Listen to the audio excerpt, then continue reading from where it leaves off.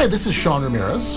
Hi, and I'm Crystal Lees, and we're here to talk to you today a little bit about some of the bad advice your friends give you when you're going through a divorce. One of the things that I hear a lot of people say is like, let's kick off this case by filing a restraining order against the other party, because they feel it's going to give them a litigation advantage.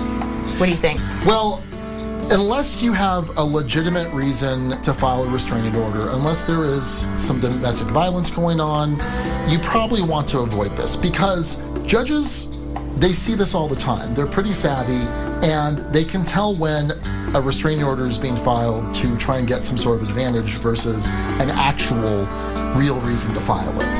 And I think it can even backfire against you, because it can paint you in a negative light if it kind of looks like a frivolous filing of a restraining order. That's very true. So you definitely want to make sure that you actually have a reason. That there's, obviously they're very useful in cases where there's actual domestic violence going on, where kids are being hurt, where the co-parent's being hurt, a husband or a wife.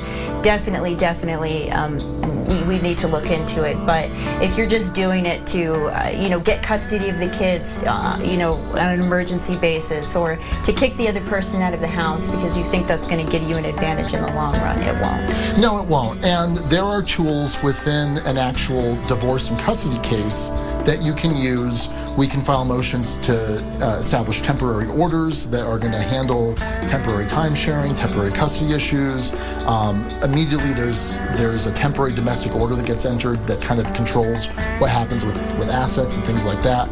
There are mechanisms already in place, so you don't have to go to this effort to file this restraining order, which, like I said before, can ultimately backfire on you if the judge kind of sees through this ruse that you're trying to perpetrate. That's true, and it can actually filter through the rest of your case and have a negative outcome in the end.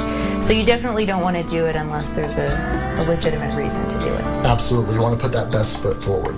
Come check out BoKnowsDivorce.com to find out more about the law firm and also set up a free consultation with one of the attorneys.